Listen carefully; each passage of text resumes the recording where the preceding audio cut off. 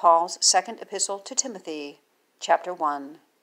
Paul, an apostle of Jesus Christ, by the will of God, according to the promise of life which is in Christ Jesus. To Timothy, my dearly beloved son, grace, mercy, and peace from God the Father and Christ Jesus our Lord.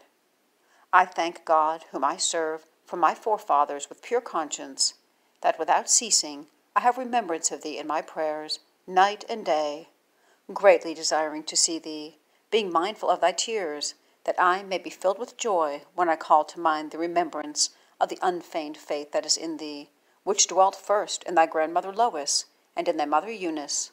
And I am persuaded that in thee also.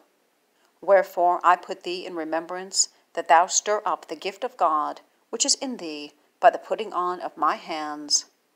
For God hath not given us the spirit of fear, but of power, and of love, and of a sound mind.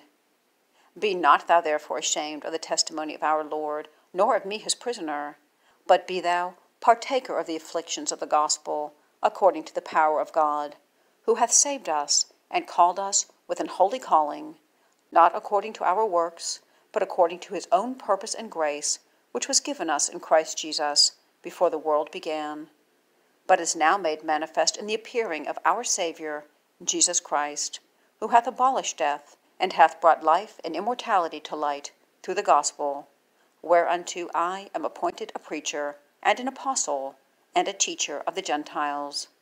For the which cause I also suffer these things. Nevertheless, I am not ashamed, for I know whom I have believed, and am persuaded that he is able to keep that which I have committed unto him against that day. Hold fast the form of sound words which thou hast heard of me, in faith and love, which is in Christ Jesus.